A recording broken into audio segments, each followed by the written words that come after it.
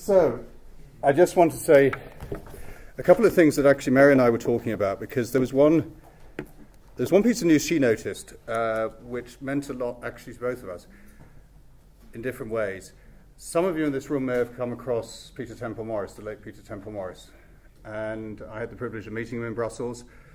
I think he played an invaluable role in a lot of discussions that we have been discussing today. And he was a passionate pro-European. That's how I met him when I was in Brussels. And he is what I would like to be, which is a one-nation, old-fashioned Tory. Having worked for Sir Edward Heath, I'm proud of Heath. I'm proud of that generation of people who took us into the European Union. That's why I'm determined that we will continue to fight to stay in. But throughout these discussions, I've been thinking about those people who've shaped what we are risking destroying.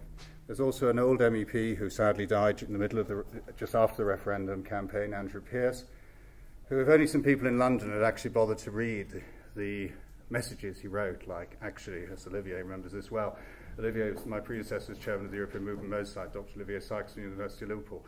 But basically, if they bothered to read that, talk to the Women's Institutes, talk to the groups, don't just rely upon the social media. But we, as Professor Tung touched on, this was a division in the Conservative Party, which was, I think an Energy Secretary once said, we've got a problem with the United States, we'll share it with our friends. Well, the Conservative Party division was shared with the country. And that's the state we're in at the moment. I think we can reverse it. I personally, passionately believe that the Article 50 solution put forward by John Bruton is the one we can rotate and gravitate around. I'm going to abuse my right of closing by simply saying I would call it the reverse letter to Santa. I would say that we have to ask as a country, we have to ask the Father Christmas of the other EU 27 for the extension. But wouldn't it be a lot easier? I'm not a parent, so I can't comment on children. But wouldn't it be a lot easier if perhaps sometimes we reversed that logic and the parents, Santa, actually hinted to the children what was possible?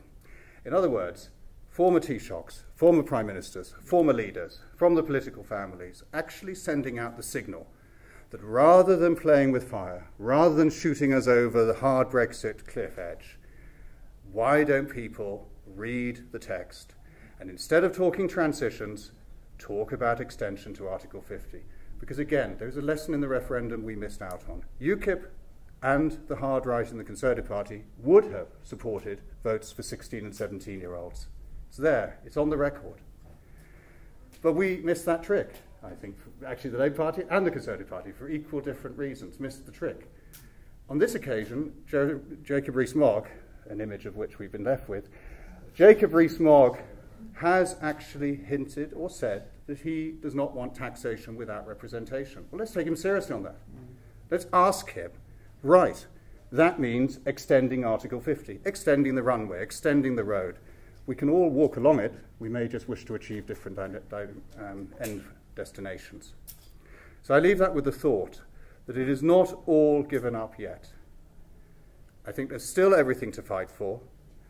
And with meetings like this, and thank you to all the speakers who've travelled far and wide to come here. Thank you to everyone in the panel who stuck it out. And thank you in particular to the unnamed people behind the scenes. To Cozy, who's helped as well as reading us the text, but helped behind the scenes. To Mary, without whom none of you would have been here. And you're all on her blacklist now. Sorry. That black book is getting bigger and bigger. I promised to buy her a blank War and Peace to fill with, because we're determined to get every single pro-European we can up to Liverpool to speak, because Liverpool can lead where London is lagging. Anyhow, enough of the promotion for that. Thanks also to Val, who's just walked in, because she unfortunately had a sad occasion to attend earlier today, but I'm delighted she can join us for the drinks. Val is a member of the Athenaeum, and without Val's good offices and intervention with the President, Sir David, we wouldn't have got the use of this room. So, thank you to Val. Thank you to Wiebke at the back, who also helped greatly with organising this. And last but not least, thank you to Aidan, who has basically made sure that all your words will live on for posterity, because they've been live screened on Facebook while you've been speaking. And I've been told that we don't need to edit out the bit about possible ideas coming from Conservative pro-Europeans and being handed to the Labour Party. That can stay in. So everything will be put up on YouTube. It'll all be available on Worldwide Wednesday, which is a monthly, first Wednesday of every month, networking we do in Liverpool to bring people together who are internationally minded, and that's at Avenue HQ. But we've also set up a YouTube website. Please subscribe. If we can get over 100, then we can start actually advertising it more widely through Google.